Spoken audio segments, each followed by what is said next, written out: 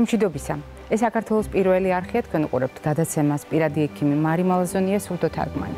ჩვენ საუბრობთ ადამიანზე. გახსოვთ ძალიან კარგად ეს ფრაზა, რადგან სწორედ ამ ფრაზით ვიწყებ მე ყოველდღიურად გადაცემას, სწორედ ამ ფრაზით მოვდივარ თქვენს ოჯახებში სტუმრად მრავალი წლის მანძილზე და რაც მთავარია, ამ ფრაზით გამოვხატავ ჩვენი გადაცემის კონცეფციას. დიახ, ადამიანი არის ყველაზე მნიშვნელოვანი ღირებულება ნებისმიერ საზოგადოებაში, მიუხედავად მისი ასაკისა, სქესისა, ეთნიკური კუთვნილებისა, სოციალურ-ეკონომიკური სტატუსისა და მიუხედავად მისი სამედიცინო დიაგნოზისა.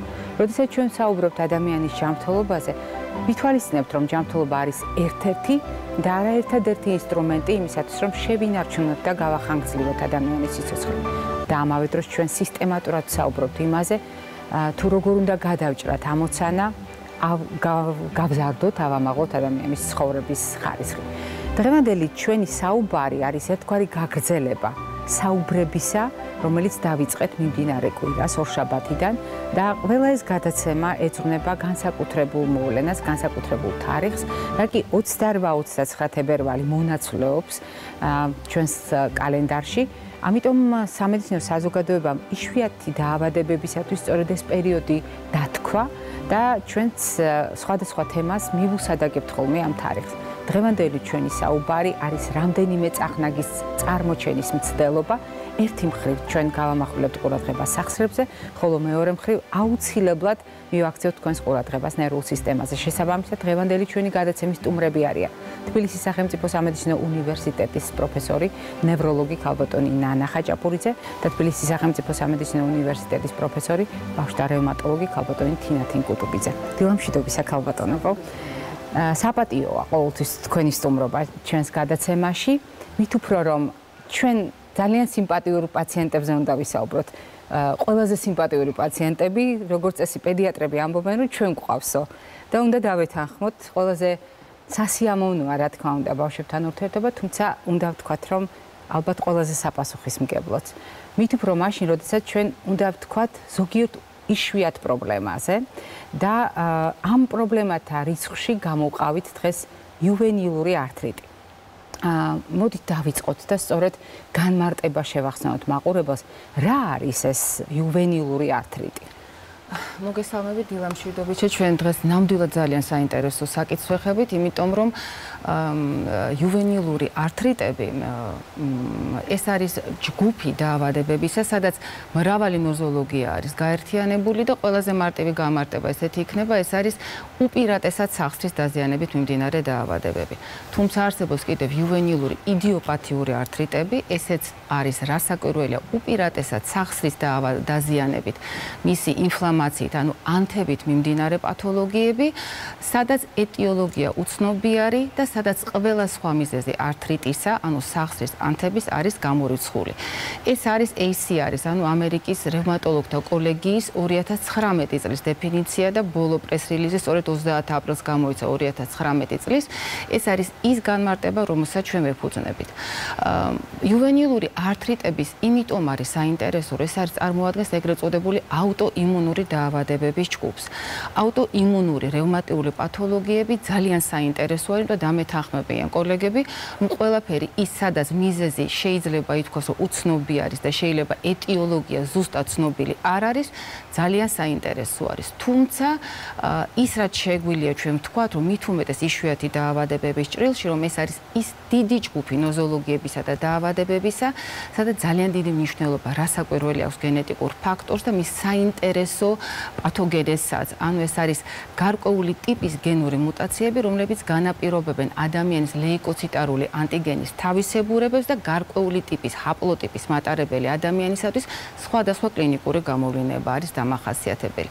ეს შემთხვევით არ მithქვამს, რომ უპირატესად ხდება დაზიანება სახსრების, ესე იგი ნიშნავს იმას, რომ არის მთელი რიგი სხვა გამოვლინებები კლინიკურისა, რომელიც შესაძლებელია იყოს დამახასიათებელი იუვენილური ართრიტების. არასახსროვანი ცხადია. არასახსროვანი, ანუ როგორც ჩვენ ვამბობთ, ექსტრაარტიკულარული მანიფესტაციები. სახსრს მიღმა გამოვლინება კლინიკური.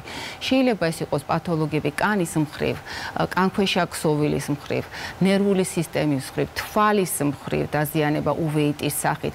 შესაძლებელია დაზიანდეს ყველა ორგანოთა სისტემა და ძალიან საინტერესო საინტერესო კლინიკური ფაქტი არის ესეთი, როდესაც არსებობს იუვენილური იდიოპათიური ართრიტის სისტემური მიმდინარეობა, სადაც ხანდახან სრულიად ინტაქტური არის სახსარი ყოველ შემთხვევაში დაავადების პირველ ეტაპზე და ანუ მშვიდია, წყნარია. აბსოლუტურად შესაძლებელია სრულიად სხვა გამოვლინება ჰქონდეს და ბევრი კლინიცისტი დამეთანხმება იმაშიც, რომ არსებობს ესეთი მდგომარეობა, უცნობი ეტიოლოგიის ცხელება, როდესაც არის ცხელება გარკვეული პერიოდის განმავლობაში და მერე შემდგომში გამოვლინდება რაღაც აუტოიმუნური დაავადება, თუნდაც იუვენილური იდიოპათიური ართრიტის სახით. ცოტა რამ მინდა ჩავთვალოთ დიდი ბოდიში ისტორიიდან. ესეთი ცნობილი სახელი არის ჯორჯ სტილი, რომლის სახელიც ჰქვია გარკვეულ დაავადებას, ხო, იუვენილური იდიოპათიური ართრიტის.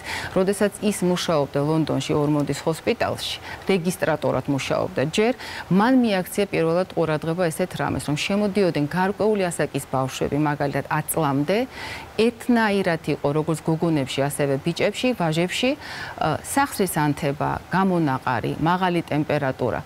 მან ეს აღწერა და შემდგომში ამან უკვე სტილის დაავადების სახე მიიღო. ასე რომ აი იმ მომენტიდან, როდესაც ეს აღწერილი იქნა პირველად 1867 წელს თუ არ მეშლება, მას შემდეგ უკვე რამდენი წელი გავიდა, ხო, საუკუნეები გავიდა, მიუხედავად ასეთი დიდი პერიოდისა, სულ არის მსჯელობა იუვენილური ართრიტების როგორც კლასიფიკაციაზე, პათოგენეზე, დაავადების მიმდინარეობაზე და მკურნალობაზეც.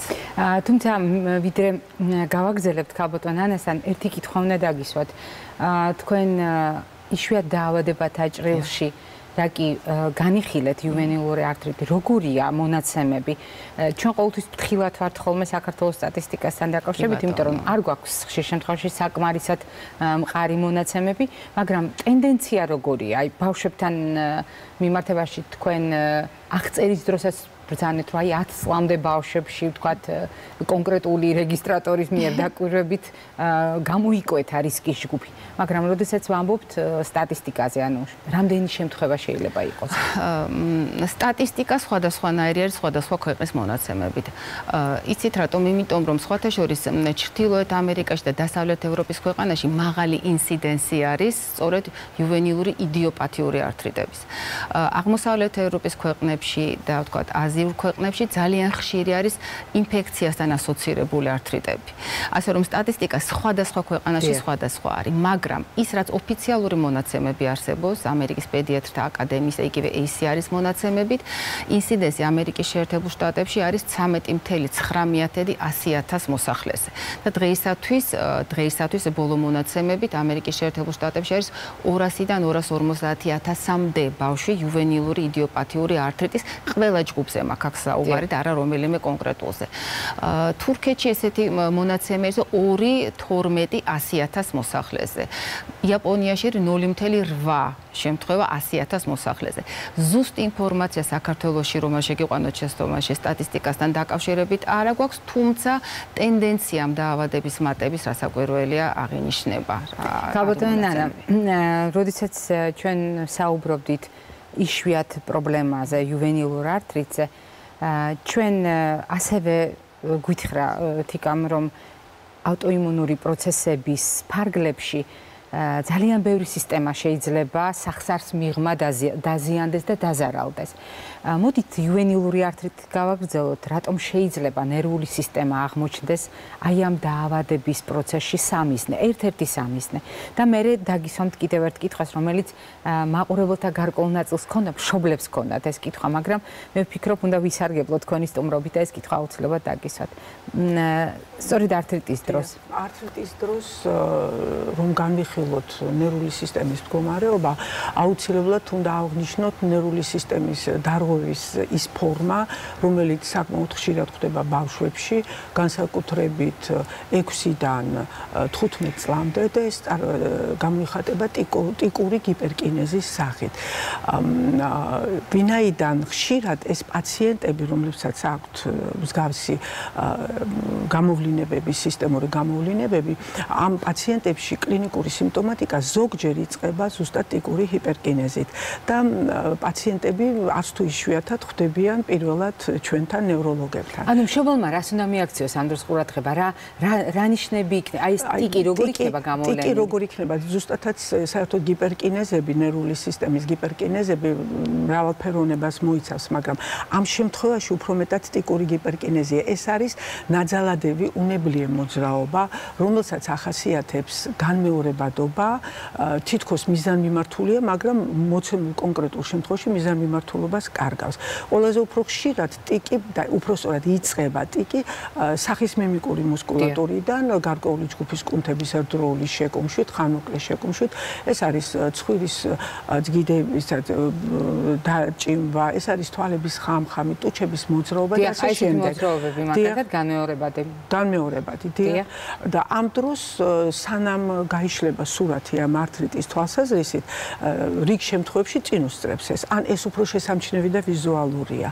ამიტომ ჩვენი სიმბიოზი რევმატოლოგების და ნევროლოგების არის ძალიან მჭიდრო და არა მარტო ართრიტებში, არამედ თითქმის ყველა ავტოიმუნურ მდგომარეობის დროს ჩართულობას თხოვლობს ჩვენი ერთდროული მოქმედება დიაგნოსტიკური და მკურნალობის თვალსაზრისით. ქალბატონ ნანა, მე უნდა ჩაგერთოთ, უბრალოდ მაყურებელმა მინდა რომ დაიმახსოვროს, ქალბატონმა ნანამ გაგვაფრთხილა. ამ შემთხვევაში მშობლების საყურადღებოდ მინდა ვთქვა. შესაძლოა ბავშვს ჯერ არ არწუხებდეს სახსარი. არანაირი გამოვლინება სახსრის მხრივ არ კონდეს, მაგრამ თუ ბავშვს შენიშნეთ ასეთი უნებლიე მოძრაობები, რომელზედაც ქალბატონი ნანა საუბრობდა, თვალის პაჭუნი, ხო? შეიძლება ასე ვთქვათ, ცხვირის დაჭიმვა, პირის ცმაცუნივით ესეთი მოძრაობები, ხო? აი განმეორებადი მოძრაობები, რომელიც შეიძლება იყოს პირველი მინიშნება. აუცილებლად უნდა იყოს მშობელი ყურადღებით. ქალბატონ ნანა, მე უნდა დაგისვათ კითხვა სწორედ იმ ფრაზიდან გამომდინარე, სადაც თქვენ გაჩერდით.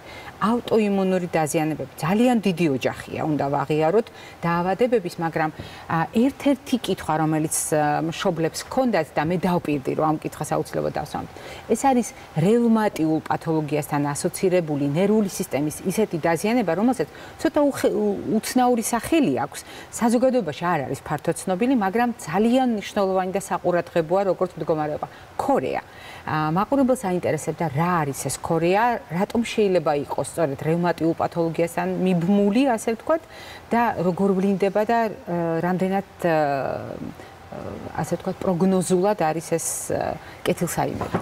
ვინაიდან მაინც ქორეით ვიწყებთ, როგორც პირველად დიაგნოზად, აუცილებლად მაყურებელი საქმის კურსში უნდა იყოს, რომ ქორეა შეიძლება ასოცირებული იყოს და ძალიან ხშირად ასოცირებულია და ასევე ზოგჯერ ჩვენ გვიხდება პირველად ეჭვის მიტანა ნევროლოგებთან პირველი კონსულტაციის დროს, როგორც ავტოიმუნური დაავადების ერთ-ერთი გართულება და თანმხლები ნევროლოგიური კლინიკური სიმპტომატიკა არის ქორეის გენეტიკური ფორმებიც. ალბათ ეს აღნიშნული უნდა იყოს და ხაზგასმული ამ თვალსაზრისით, მაგალითად, ასეთი არის ჰანტინგტონის ქორეა, მაგრამ ჩვეულებრივ ეს ქორეა 40 წლის ზემოთ ასაკში ვლინდება და კაცრად გენეტიკური ეტიოლოგია აქვს, მაგრამ 10% შემთხვევაში ჰანტინგტონის ქორეის დროს დაავადება იწყება ბავშვებშიც და მიდის საკმაოდ აგრესიულად, სხვათა შორის გამოსავალიც იქ ცოტა უფრო მძიმეა და პროგნოზიც მძიმეა, ვინაიდან შევეხებით ჩვენ რა არის ქორეა, რომ მაყურებელს მაინც გამომართოთ, მაგრამ ვინაიდან აი ძირითად გამოვლინებაზე, რაც ისე ზედაპირულად და ძალიან მკაფიოდ და ისე ჩანს, დიახ, ჩვენ და რითაც მშობელიც ხდება და ყველა დამკვირვებელი, რომ რაღაც ვერ არის კარგად ნერვული სისტემის მხრივ, ამასთან ერთვის გარდა ამ ჰიპერკინეზისა, ანუ უნებლიე მოძრაობებისა, რომელსაც თავისებური აქვს უკვე სხვა კომპონენტები აქვს ტიკური ჰიპერკინეზისგან განსხვავებით, შემდეგ თან ერთვის ფსიქიკური გამოვლინებები, რომელიც ავტოიმუნური ქორეის დროსაც შეიძლება იყოს და დემენცია, რომელიც არ ახასიათებს ანუ გონებრივი ჩამორჩენილობა. გონებრივი ჩამორჩენილობა და სხვათა შორის ის სიცოცხლის ხანგრძლივობაზეც საკმაოდ მნიშვნელოვან გავლენას ახდენს და ბავშვთა ასაკში გამოვლენილი ეს მემკვიდრეობითი ქორეა საკმაოდ მძიმე გამოსავლით თავდება. მაგრამ ვინაიდან ჩვენ დღეს ავტოიმუნურ პროცესებზე ვსაუბრობთ, უნდა ვისაუბროთ ვფიქროთ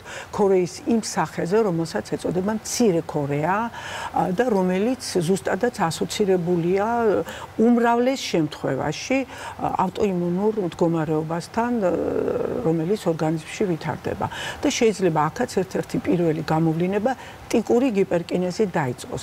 ეხლა მე მაყურებელს ძალიან ისეთი მარტივი განმარტება მინდა მივცე, რა განსხვავებაა ტიკურ გიპერკინეზსა და ქორეატიულ გიპერკინეზს შორის. ტიკური გიპერკინეზი მე აღწერე უკვე, ეს არის ძირითადად იწყება სახის მიმიკური მუსკულატურიდან, თუმცა შემდეგ შეიძლება გადავიდეს კიდურებზეც. და ქორეატიული გიპერკინეზი უფრო დიდი ამპლიტუდის უნებლიე, ასევე არამიზან დასახული, მაგრამ თითქოს და მიზნობრივი მოქმედება, ჩვეულებრივ უფრო მეტად ეს ვლინდება კიდურებში, შეიძლება იყოს გენერალიზებული ორმხრივად თანაბრად გამოხატული. აი ასეთი უნებლიე მოძრაობებია, რომელიც სრულდება ხერხულია, მაგრამ აი ესეთი ხელის მოქნება, ფეხის მოქნება, შეიძლება უნილატერალური იყოს, მხოლოდ ერთი კიდურით იყოს გამოხატული და გავს ჩვეულებრივ აქტიურ აქტს, მოტორულ აქტიურ აქტს, მაგრამ მიზანმიმართულობასაა და უადგილო ადგილას ვითარდება. ამასთან აქვე უნდა აღვნიშნოთ, რომ სანამ ეს უნებლიე მოძრაობები ჩამოყალიბდება, ჯერ ის უნდა აღვნიშნოთ, რომ ჩვეულებრივ კორეა იწყება გადატანილი ინფექციიდან, ანუ მწვავედ არ ებმება მას. რამდენიმე თვის მერე ავტოიმუნური პროცესები. ანუ ინტერვალი ყოველთვის არის. თითქმის ყოველთვის არის. იშვიათად. დიახ, ბანალური ტონზილიტი და ზუსტად მუშურაჯირკვლების ანთების მერე. ანთება და ქრონიკული ატიპის აჯგუფის ბეტა ჰემოლიზური სტრეპტოკოკის ინფექციის შემდეგ. იშვიათად არის, როდესაც უშუალოდ ცხელებას ებმება. ამიტომ თვითონ შეიძლება ოჯახის წევრების დაბნეულები არიან, რატომ ამდენი ერთი მოწმენდილ ხაზზე რატო დაიწყო? ერთი 8 თვეში კი შეიძლება გავიდეს პირველადი მწვავე პროცესიდან და ვერ მიაბან ეტიოლოგიურად აი ამ ანთებით პროცესს. თუმცა აქვე მინდა აღვნიშნო, რომ კორეის მცირე ნაწილი, სხვათა შორის დაახლოებით 5-6% შეიძლება ავტოიმუნური პროცესის გარეშეც განვითარდეს. მაგრამ ძირითადად, როდესაც ჩვენ გვაქვს კორეა, უმრავლეს შემთხვევაში 75-80% შემთხვევაში მას თან ახლავს გულის მხრივ რევმატიული დაზიანება, რომელიც თავიდან შეიძლება მართლა ინსპირირებული იყოს და პირველად ნევროლოგიური სიმპტომატიკა მოდიოდეს და ასევე პოლიართრიტის მოვლენები და ძალიან ხშირად ქონია ჩვენ შემთხვევა პაციენტი მოუყვანიათ მშობლებს, აი აქვს უნებლიე მოძრაობა, ფსიქოლოგიურად და ფსიქიკურად არ მოწონთ, იმიტომ რომ ქცევა შეეცვალათ, აგზნებულია, ამ პირიქით დატორმუზებული შეკავების პროცესები აქვს და კითხებით ხოლმე, რომ აი სახსრები ხო არ აწუხებს და ეს მეორე პანზია, ასე ვთქვათ, გადასული და კი აი მუხშიც რაღაც აეწყობა ეს ჯაჭვი. და რომც არ აეწყოს, ჩვენ ვალდებული ვართ პროფესიულად, რომ აუცილებლად დიფერენციალური დიაგნოზი აუცილებლად. მე მინდა რომ მაყურებელმა აქაც მიაქციოს ყურადღება. თუ ჩვენ თქვით ერთ შემთხვევაში, რომ აი ეს უნებული მოძრაობები, რომელიც უნებლიე მოძრაობები, რომელიც მშობელმა შენიშნა, შეიძლება იყოს საყურადღებო და იყოს პირველი გამოვლინება ართრიტის, იუვენილური ართრიტის, რომელიც ჯერ კიდევ სახსრებით არ გვახსენებს თავს, ან არ გვაწუხებს. ამ შემთხვევაში მე მინდა იმასაც მიაქციოთ ყურადღება ჩვენი გადაცემის სტუმრებმა რა ბრძანეს ქალბატონმა ნანამ და ქალბატონმა თიკამ. თუ ბავშვმა გადაიტანა მუშურაჯირკვლების ანთება და გარკვეული დროის ინტერვალის მერე მოწმენდილ ცაზე გეჩვენებათ, აღარ ცხელება, აღარ წყელი ტკივა ბავშვს, მაგრამ დაეწყო უცნაურად მოძრაობები, რომელიც თქვენთვის უჩვეულოა და ვერაფერს უკავშირებთ, მაშინ აუცილებლად გაიხსენეთ ეს ფაქტი, დღევანდელი ჩვენი საუბარი და არ დაგავიწყდეთ მიმართოთ დაუყოვნებლივ ექიმს. ეს არის ძალიან მნიშვნელოვანი ბავშვის ჯანმრთელობისათვის. მაყურებელი გვერდება, მოდით მას უპასუხოთ და გავაგრძელოთ. დილამშვიდობისა გისმენთ. ალო? გისმენთ, ეთერში ხართ. ალო, გამარჯობა, ქალბატონო მარი. პირველ რიგში დიდი პატივისცემას გამოვხატავ თქვენ და თქვენი გადაცემისადმი, რადგან ხართ მთლიანად მაყურებელზე ორიენტირებული და ეს აშკარად იგრძნობა ეკრანიდან. ასეთი შეკითხვა მაქვს, თუ შეიძლება. ანუ ქრონიკულად მაქვს ავტოიმუნური თიროიდიტი, არ ვიცი ახლა რამდენად არის კავშირში. დიახ. და ამ ნერვულ სისტემასთან ანუ რა მინდა ძირითადად გითხრათ, მაქვს ეგრეთ წოდებული აკვიატებული რამდენიმე ქცევა დილის წინ. აი მაგალითად გეტყვით, აი გაზი 1-7-ჯერ 8-ჯერ უნდა შევამოწმო, გამოვხდე თუ არა. ეს მერე უკვე თითქოს ჩემს ნერვულ სისტემაზეც ისე მოქმედებს პირდაპირ. აი ვერ ამყავს საკუთარი თავის ხელში, რომ აი მწილად არის გადაკეტილი და აი თუ შეგიძლიათ მირჩიოთ, შეიძლება თუ არა ამის ასე ვთქვათ აღმოფხრა და როგორ შეიძლება და თუ არის ჩემ დაავადებასთან კავშირში. მადლობა შეკითხვისთვის. ჩვენ უნდა ვთქვათ თავიდანვე, რომ ავტოიმუნური თირეოიდიტი შეიძლება იყოს დიდი საერთო პროცესის შემადგენელი ნაწილით, მაგრამ რამდენად შეიძლება იყოს აი ეს რიტუალური დამოკიდებულება საკუთარი ქცევის მიმართ, ავტოიმუნური თირეოიდიტთან მიბმული, ან ამ პრობლემის კლინიკის შემადგენელი ნაწილი, ან ნერვული სისტემის, ვთქვათ, ქცევის თავისებურება, რატომ შეიძლება აიხსნას ავტოიმუნური თირეოიდიტი. რა თქმა უნდა, ეს ბავშვებს არ ეხებათ, გაბატონო ნანა, მაგრამ მოდით ცოტა ვცადოთ და ვუპასუხოთ.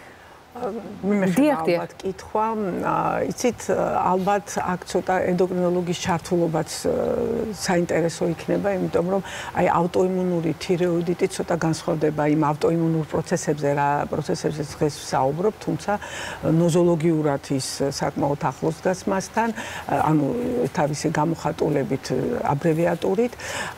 საერთოდ ავტოიმუნურ თირეოიდიტს ახასიათებს ფარისებური ჯირკვლის ფუნქციის დარღვევა და ფარისებური ჯირკვლის ფუნქციის დარღვევა ეს სხვადასხვა მიზეზები და ამავე დროს ავტოიმუნური თიროიდიტით გამოხატული გარკვეულ ნევროლოგიურ სიმპტომატიკას ასევე მოიცავს სხვადასხვა გამოვლინებით. დიახ, ეს რაც ქალბატონმა აღწერა, უფრო რიტუალურ მას აკვიატებულ მოქმედებებს გავს, ახლა აქ საგანგაშოდ ძალიან არც არაფერია.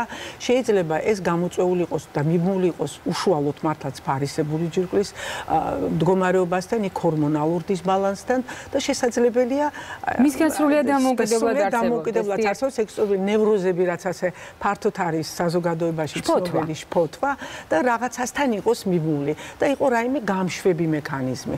აქვე უნდა აღნიშნო, რადგან ცოტა ვწდებით ახლა ავტოიმუნურ პროცესებს, რომ გენეტიკური განწყობაც არის ამ შფოთვებისკენ, ემოციებისკენ, განსაკუთრებით ჩვენს პოპულაციაში და შეიძლება სულ რაღაც უმნიშვნელო გამშვები მექანიზმი იყო, რამაც ეს მდგომარეობა გამოიწვია და მე მაინც მინდა დავამშვიდო ქალბატონი, რომელმაც კითხვა გამოიწვია, ესა კითხვით მოგმართა, რომ აქ საგანგაშო დიდად არაფერია, ცოტა თავის ფსიქოთერაპია უნდა ჩაუტაროს და თუ ძალიან გაუჭირდა ავტოტრენინგი და თუ ძალიან გაუჭირდა პროფესიონალსაც მიმართოს, რომ თვითონ ამით უფრო მეტი განმარტება მიიღოს იმის შესახებ, რომ აქ ეს კატასტროფულად არ უნდა დამთავრდეს და შეუძლია გადალახოს. მე თუნებას დამთავრდა, კვების ზონაში გადავინაცვლებ ქალბატონებო, იმიტომ რომ დღეს მეც მაქვს გარკვეული ინფორმაცია იმ ადამიანებისათვის, ვისაც იუვენილური ართრიტის და ზოგადად სახსრების ავტოიმუნური დაზიანების რისკები აქვს.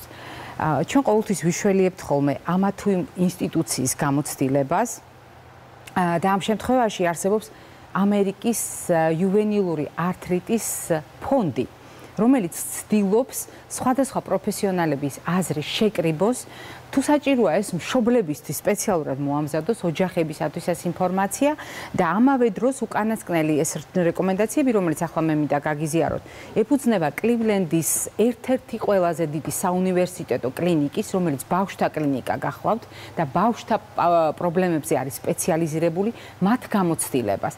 ეს რეკომენდაციები გულისხმობს იმ თეფშის პრინციპების გამეორებას, რომელსაც თქვენ ყოველდღე უყურებთ ჩვენს გადაცემაში და რომელიც ყოველთვის სიამაყით მინდა ვთქვა ხოლმე, რომ 2011 წელს შეიქმნა ამერიკის შეერთებულ შტატებში და 2011 წელს მე თარგმნე და ჩვენს გადაცემაში ამას სისტემატურად ნახულობთ ხოლმე. მაგრამ რა შედის იმ რეკომენდაციათა შორის და რასთან დაკავშირებით გვირჩევენ სპეციალისტების სიფრთხილეს? უპირველეს ყოვლისა, ჩვენ უნდა გავაცნობიეროთ, რომ ბავშვი ავტოიმუნური პრობლემებით არ არის საჭირო შეზღუდულ და შევიწროებულ მდგომარეობაში ვამყოფოთ. იმიტომ რომ თუ მაგალითად სპეციალისტები ამბობენ, თუ ბავშვს ისედაც ზღუდავს თავისი პრობლემა, მაგალითად მოცემულ მომენტში წავედ ტკივილების სახსრების გამო. რატომ უნდა შევქმნათ ასეთი შეზღუდვები კვებაში, თუ შეიძლება მაქსიმალურად ფრთხილად ბავშვს მივაწოდოთ მისთვის აუცილებელი ყველა ნივთიერება. შესაბამისად, დაბალანსებული კვების პრინციპებიდან ყველაზე მნიშვნელოვნად მიაჩნიათ ავტოიმუნური პროცესების მართვისათვის იმის გათვალისწინება, რომ ეს არ არის იზოლირებულად ერთ სისტემაში და შესაძლოა იყოს სხვა სისტემაშიც. მაგალითად, ჩვენ გვითქვამს ავტოიმუნური დაზიანების დროს ფარისებრი ჯირკვლის ასახსრებისა, რატომ შეიძლება იყოს გლუტენოპათია ნაწლავებში. იმიტომ რომ ავტოიმუნური ანთება, რომელიც მიდის ნაწლავებში, ხდება წინაპირობა იმისა, რომ კონკრეტული ფერმენტების გამომუშავება და ასე შემდეგ ირღვევა. ან რატომ შეიძლება გამოჩნდეს ლაქტოზის აუტანლობა მხოლოდ ავტოიმუნური დაზიანების გამო ნაწლავისა. ეს ერთი საკითხია. მეორე საკითხი გახლავთ ზოგიერთი ნივთიერების ჩართვა რაციონში. პირველ ადგილზე გამოყვეს ხილისა და ბოსტნეულის მოხმარება, იმიტომ რომ ამ შემთხვევაში მცენარეული ბოჭკოს როლი აღმოჩნდა ძალიან მაღალი. ჩვენ გვითქვამს, რომ მაგალითად, როდესაც მწვანე ღეროებში არის ლიგნინები და ის არის ძალიან კარგი საშუალება ნაწლავის გამოსაწმენდად, როდესაც ჩვენ ვლაპარაკობთ მაგალითად ცელულოზაზე და ჰემიცელულოზაზე, სხვადასხვა სახის მარცვლეულში, როდესაც ვლაპარაკობთ მაგალითად მცენარეულ ბოჭკოზე, პექტინების სახით ხილში, ჩვენ გულისხმობთ იმას, რომ ამ უხსნად ნივთიერებებს პირობითად უხსნათ ან ნაწილობრივ უხსნათ შეუძლია გამოხვეტოს პირობითად ვამბობ ახლა ფიგურალურად ნაწლავიდან ის ნივთიერებები, რომელიც შესაძლოა გახდეს კიდევ უფრო მეტი მაპროვოცირებელი ავტოიმუნური ანთების. ეს რაც შეეხება ხილსა და ბოსტნეულს. მეორე საკითხი გახლავთ ხილთან და ბოსტნეულთან დაკავშირებით გასათვალისწინებელი ეგრეთ წოდებული მედიკამენტური დატვირთვა. და მე მხოლოდ ერთ პრეპარატს დავასახელებს, ეს გახლავთ მეტოტრექსატი, რომელთან დაკავშირებითაც ჩატარებულია კვლევები და დღეს დადასტურებით ვიცით, რომ ამ პრეპარატის ხანგრძლივი წლების მანძილზე გამოყენების შემთხვევაში ბეჯგუფის ვიტამინების სტატუსი ზარალდება. განსაკუთრებული ბმა აღმოჩნდა ამ ნივთიერებებსა და ანუ ამ მედიკამენტებსა და ფოლიუმის მჟავასა და განსაკუთრებით ფოლატებს შორის. რა განსხვავებაა ფოლიუმის მჟავასა და ფოლატებს შორის? ანუ ერთი გესმით რომ მჟავაა, მეორე ნიშნავს რომ ამ მჟავის მარილები. ამიტომ როდესაც ჩვენ ვლაპარაკობთ ორგანიზმის დაზარალებაზე, აქ გულისხმობთ ნერვული სისტემის დაზარალებას, სისხლის შედედების და სისხლის წარმოქმნის სისტემის დაზარალებას, ამიტომ აქ ყველაფერი არის როგორც შედეგი ამ ხარვეზისა. და შესაბამისად, თუ თქვენ იცით რომ ამ მედიკამენტს სისტემატურად მოიხმართ თქვენი ოჯახის წევრი, ეს იმას ნიშნავს რომ მეტი ყურადღებით უნდა მოეპყრათ ძალიან მუქ მწვანე პროდუქტებს და რაც შეიძლება თამამად უნდა გამოიყენოთ ის რაციონში იმისათვის რომ ეს ხარვეზი შეივსოს. ეხლა რაც შეეხება ცხიმებს, ცხიმებთან დაკავშირებით იყო დიდი დავა და დადგინდა რომ პირველ რიგში აქცენტი გავაკეთოთ სწორ ცილებზე, მე გადასვლას ვაკეთებ ერთგვარად, მაგრამ ცილებზე, რომელთა დამსახურებით ორგანიზმის არა მარტო სამშენებლო მასალა, არამედ იმუნური მასალა, ანუ დაცვითი რესურსები გაძლიერდება და ცილის გარეშე ეს არ მოხდება არც ერთი სხვა ნივთიერებით და მეორე საკითხი არის ცხიმები, რომელთა შორის საგანგებოდ გამოყვეს უკიდურესად შებრაწული პროდუქტები, რომელიც ბავშვებს უყვართ.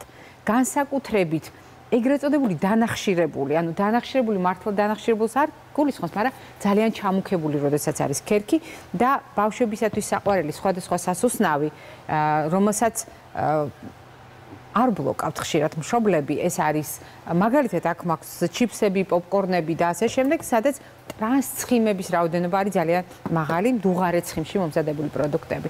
და აგრეთვე საგანგებოდ გამოყვეს ომეგა-3, რომელიც ნერვულ სისტემას და სახსროვან სისტემას ერთნაირად წაადგება, თუმცა აქ გარკვეული სიფრთხილე გამოიჩინეს თევზის სიმსახიობების მიმართ, რომელშიც შეიძლება ბუნებრივად იყოს ვერცხლის წყალი.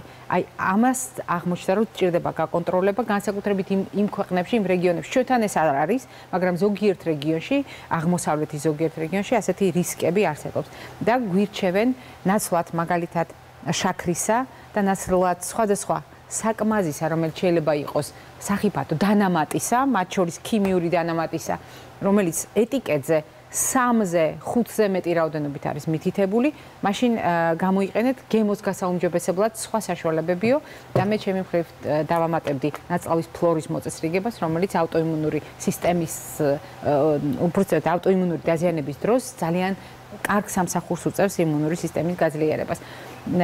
ხომ არ გაქვთ ხალბატონებო რაღაც ერთადერთი, რასაც დავამატებთ, არაჩვეულებრივ ამომწურავი ინფორმაცია მოგვაწოდეთ, რომ ბავშვები, რომლებიც აუტოიმუნური დაავადება აქვთ, აქ ორი რაღაც არის. პირველი ის, რომ არსებობს კუჭ-ნაწრავის ტრაქტის ასევე აუტოიმუნური დაავადებები და რომლებიც ხშირად შეჭიდულად არიან ხოლმე სწორედ კლინიკურად წარმოდგენილი, ეს ერთი და გარდა ამისა არსებობს ერთი მომენტი უნდა აღინიშნოს, რომ ბავშვები არიან ხანგრძლივად გარკვეული ტიპის მკურნალობაზე. და ძალიან მნიშვნელოვანი არის მკურნალობის რეჟიმის დაცვა. ანუ გარკვეული პრეპარატები მიიღება კვებამდე, გარკვეული კვების შემდეგ, ასე რომ აი ამ პერიოდში მშობლის მხრივ ხელის შეწყობას, რომ მიიღოს სიფხიზლეს და აი ნამდვილად სიფრთხილესაც, რომ მიიღოს ადეკვატური საკვები, გარკვეული რეჟიმის დაცვით ძალიან დიდი მნიშვნელობა აქვს, რომ ადეკვატურად მოხდეს სწორედ მართვა დაავადების შესაბამისად. და რომ მედიკამენტმა არ დააზიანოს და გვერდითი ეფექტები იყოს ხოლმე მინიმალური. ქალბატონო ნანა, მე მივისარგებლებ შემთხვევით ჩვენ ლოკაციას ვიცვლით ხოლმე, მაგრამ ეს ის შემთხვევაა, როდესაც იმდენად საინტერესო იყო თემა, რომ ჩვენ თვითონ გავყევით თემას და შესაბამისად ლოკაციის შეუცვლელად უნდა დაგისვათ ასეთი კითხვა, რომელიც უკავშირდება კიდევ ერთ პრობლემას ამ დიდი ჯგუფიდან და დიდი ოჯახიდან. წითელ მგლურასთან დაკავშირებით. როდესაც ჩვენ ვლაპარაკობთ იშვიათ დაავადებებზე, უნდა ვთქვათ, რომ ესეც არ არის ხშირი დაავადება, ესეც არის იმ სისტემურ დაზიანებათა შორის, რომელზედაც დღეს საუბრობდით, მაგრამ ნერვული სისტემა რატომ შეიძლება აღმოჩნდეს განსაკუთრებით დაინტერესებული ამ შემთხვევაში, რატომ შეიძლება დაზარალდეს და რა ფორმით შეიძლება ეს გამოვლინდეს? წითელი მგლურა საბედნიეროდ მართლა ძალიან საკმაოდ იშვიათი დაავადება, მით უმეტეს ჩვენს პოპულაციაში და ამაზე ალბათ ქალბატონი თინათინიც ისაუბრებს, მაგრამ მე მინდა აღვნიშნო, რომ აი ავტოიმუნურ დაავადებების შორის ყველაზე უფრო ვერაგული და მრავალმხრივი გამოვლინება აქვს ნერვული სისტემის დაზიანებას. ნუ ძალიან მოკლედ მინდა მაყურებელს შევახსენო, რომ ნერვული სისტემა შედგება ცენტრალური ნერვული სისტემისგან, ეს არის თავისა და ზურგის ტვინი, მოკლედ რომ განვიხილოთ და პერიფერიული ნერვული სისტემისგან და ნუ ვეგეტატიური ნერვული სისტემაც არის ასევე ჩართული. ზუსტად წითელი მგლურა ის ავტოიმუნური დაავადება, როდესაც ნერვული სისტემის მხრივ ჩვენ კი არ შეგვიძლია თვითონ დაავადებამ განიცადოს ისეთი მიმდინარეობა, რომ გართულება მიიღოს როგორც ცენტრალურმა ნერვულ სისტემამ, ასევე პერიფერიულმა ნერვულმა სისტემამ და დიდი მრავალფეროვნებით გამოირჩევა ამ თვალსაზრისით. ცენტრალური ნერვული სისტემის მხრივ ისეთი ვერაგული გართულებები, თან მით უმეტეს ეს ახალგაზრდა ასაკში, როგორიც არის ინსულტები, რომელიც შეიძლება იყოს ისემიური და ჰემორაგიული, როგორიც არის ზურგის ტვინის დაზიანება, ცალმხრივი ან ორმხრივი და არის რისკის ქვეშ პაციენტი, რომ შეუქცევადი ნევროლოგიური სიმპტომატიკა დარჩეს აი ამ ავტოიმუნური მდგომარეობის შემდეგ საკმაოდ მაღალი და დიდია. ასევე შეიძლება იყოს გართულებები მონონეიროპათიები, ანუ პერიფერიული ნერვული სისტემიდან პერიფერიული ერთი ნერვის ან წნულის დაზიანება და პოლინეიროპათიული სიმეტრიული, რომელიც ასევე გავრცელებული მაგალითად რომელიმე საჯდომი ნერვით შეიძლება იყოს, მაგრამ პოლინეიროპათია გულისხმობს მაგალითად შეიძლება განვითარდეს ორივე ფეხში პერიფერიული ტიპის დამბლა, რაც საჯდომი ნერვი ამ შემთხვევაში ერთი ნერვის მაგალითად მოვიყვანე მონონეიროპათია და პოლინეიროპათიის დროს რამდენიმე ნერვია პერიფერიული ჩართული და ეს შეიძლება სიმეტრიულად იყოს განვითარებული, ასე რომ ეს საკმაოდ ისეთი სერიოზული მდგომარეობა, ну ყველა მდგომარეობა ავტოიმუნური სერიოზულია, მაგრამ გართულებების თვალსაზრისით მითხრა თქვენ ისე დეტალურად აღწერეთ ნერვული სისტემის დაზიანების რისკები, ინსულტებიც კი გამოყავით საგანგებოდ, რომელიც ახლა ყველა ავტოიმუნურ დაავადებას მე მინდა ვისარგებლო შემთხვევით და მოვასწრო რამდენიმე კითხვის დასმა, მშობელი გვეკითხება, ოჯახში არის ორი მოზარდი ბავშვი. როდესაც სითბოში იმყოფებიან ბავშვები, მათ სახსრები არ აწუხებთ.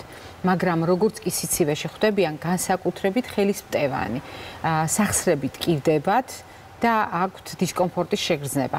არის თუ არა ეს საყურადღებო ნიშანი თუ ეს უბრალოდ ტემპერატურის მონაცვლეობას უკავშირდება. იცით რა არის, ნუ უპირველეს ყოვლისა რამოდენიმე კითხვა მექნებოდა მშობელთან. ეს არის მხოლოდ ტკივილის შეგრძნება თუ ვითარდება შესიებაც სახსრეს, იმიტომ რომ შესიებაც ვითარდება, აი აზუსტებს ის ახლა კომუნიკაციაშია და შესიებაც თუ ვითარდება, ესე იგი ეს მაინც ბავშვის საჭიროებს გარკვეულ გამოკვლევას და მთელი რიგი კვლევების ჩატარებას.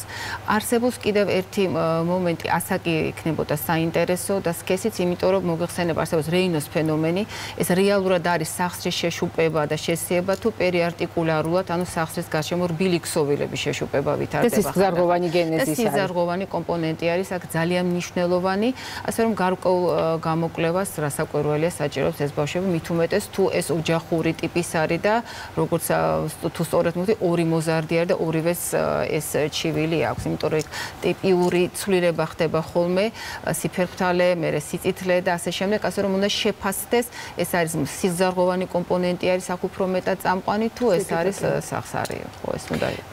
ძალიან ყურადღებით გისმენდათ ეტყობა მშობელი, რომლის კითხვაც ახლა მე უნდა დაგისვათ. 7 წლის ბავშვის მშობელი გვეკითხება, რომელსაც პრობლემები სახსრებთან დაკავშირებით დაავადების მომენტიდან ჰქონდა. არ აზუსტებს მშობელი რა ტიპის პრობლემები ჰქონდა დაავადებისთანავე, თუმცა მოგვიანებით უკვე გამოჩნდა ტკივილი და სულ აქვს სხვადასხვა სახსარში ტკივილის შეგრძნება ბავშვს და ეს არის შემაწუხებელი. მიუხედავად იმისა, რომ ლაბორატორიული კვლევებით რომელიც სამწუხაროდ არ დააზუსტა მშობელმა, ლაბორატორიული კვლევებით პათოლოგია არ ჩანს. ანუ ეს არ არის გამორიცხული, რომ ეს იყოს ორთოპედიული პრობლემა, ხო? იმიტომ რომ არის მთელი რიგი უზარმაზარი ჯგუფი არის, თქვა ძვალსახსროვანი სისტემის თანდაყოლილი პათოლოგიებისა, რომელიც უფრო მეტად არ არის იმდენ აუტოიმუნური, ეს შესაძლებელი იყოს ორთოპედიული პრობლემა ჰქონდეს ამ ბავშვს. თუნდაც არსებობს, ესე იგი, მენჯბარძაყის სახის თანდაყოლილი ამოვარდნილობა. შესაძლებელია ეს იყოს ართროგრიპოზი ან მასთან დაკავშირებული, ოსტეოქონდრიტების ჯგუფი არის ძალიან დიდი. მით უმეტეს, რადგან ამბობს მშობელი ალბათ ჩატარებული ეს ისეთი კვლევები ლაბორატორიული, როგორიც არის სისხლის საერთო ანალიზი, ედრის ცერექტული ცილის შეფასება, ანტინუკლეარული ანტისხეულები და თუ ეს ყველაფერი ნორმაში არის, უნდა ვიფიქროთ, რომ ეს ალბათ არის რაღაცა თანდაყოლილი პათოლოგია, რომელიც რასაკვირველია შემდგომში გააჩნია, რომელი დაავადება არის, ვითარდება, უფრო პროგრესირებს და შესაძლებელი არის უკვე შემდგომში რაღაც გარკვეული ტიპის შეზღუდვაც კი მოძრაობის ჩამოყალიბდეს. გაბატონო ნანა, მშობელი გეკითხებათ. დიახ.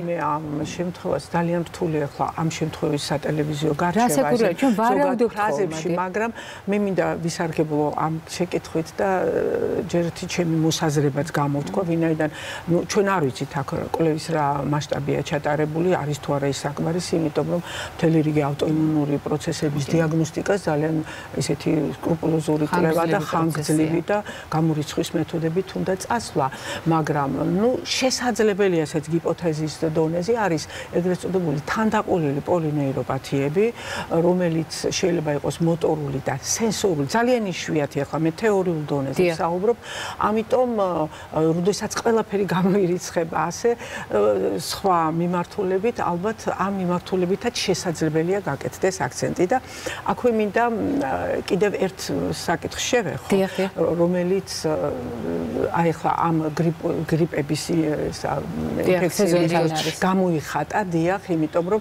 ჩვენ ძალიან ხშირად მოგვიხდა ერთდროული დიაგნოსტიკა ის, რომ ამ ცხელების პროცესზე მით უმეტეს, როდესაც ბავშვი ასაკით არის პატარა, ვერ გადმოსცემს თავის ჩივილებს სრულფასოვნად, რომ ცხელების პროცესზე მეორე მესამე დღეს აბსოლუტურად შეშფოთებულმა, ობიექტურად შეშფოთებულმა მშობლებმა მოიყვანეს არა ცხელების გამო, არამედ იმის გამო, რომ ბავშვი ვერ დადგა და ეს ხომ არ იყო მარტივად რო ვთქვათ წყარებში დამბლა ქვემო კიდურების, იმიტომ რომ არის მთელი რიგი დაავადებები, ასევე გილენ-ბარეს სინდრომი და სხვა, როდესაც პოლინეიროპათია ვითარდება. ამ დროს სიტუაციის გარკვევა ძნელი იყო ხშირ შემთხვევაში ასაკობრივი ბარიერის გამო, იმიტომ რომ ბავშვი ვერ გამოხატავდა რა ტიპის იყო ეს, რატომ ვერ დგებოდა, ანუ ეს ტკივილის ფენომენი იყო, სისუსტის ფენომენი იყო თუ ასე შემდეგ და აღმოჩნდა მიოზიტები. ამიტომ ეს მიოზიტები ვირუსების დამსახურებით, ამ შემთხვევაში ვირუსების დამსახურებით, თუმცა პოლიმიოზიტები ასევე ავტოიმუნური მდგომარეობა, რომლის დროსაც ჩვენ ასევე გვხვდება დიფერენციალური დიაგნოზი.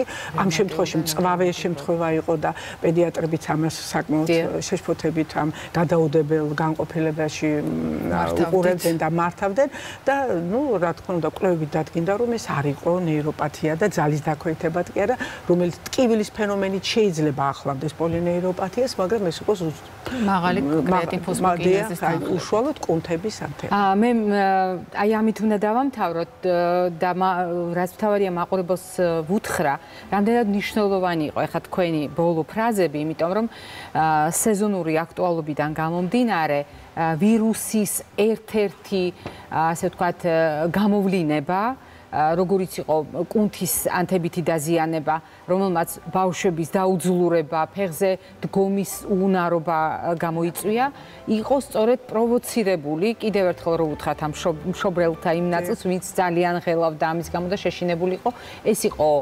გამოწვეული გრიპის ვირუსით და ასეთ შემთხვევაში გრიპის ვირუსის შედეგების ალაგების შემდეგ ეს პროცესიც ალაგდება. ძალიან დიდი მადლობა ქალბატონებო ჩვენთან სტუმრობისთვის. თემა ძალიან დიდია და რა თქმა უნდა ერთი გადაცემას ამას არ ყოფნის, თუმცა რასაკვირველია ჩვენ ამ თემას პერიოდულად მაინც უბრუნდებით ხოლმე. მაყურებელს შევახსენებთ დღევანდელი ჩვენი გადაცემის სტუმრები ბრძანდებოდნენ. თბილისის სახელმწიფო სამედიცინო უნივერსიტეტის პროფესორი, ბავშვთა ნევროლოგი ქალბატონი ნანა ხაჭაპურიძე და თბილისის სახელმწიფო სამედიცინო უნივერსიტეტის პროფესორი, ბავშვთა რევმატოლოგი ქალბატონი თინათინ კუტუბიძე. ჩვენ ერთმანეთს ხვალ შევხვდებით და გავაგრძელებთ იშვიათ დაავადებებზე საუბარს, ამჯერად მეტაბოლური დარღვევების ჭრილში და ვისაუბრებთ ისეთ თანდაყოლილ პრობლემებზე, სადაც არჩევანი მხოლოდ კვებაა. ნახვამდის დღეგრძელობას გისურვებთ.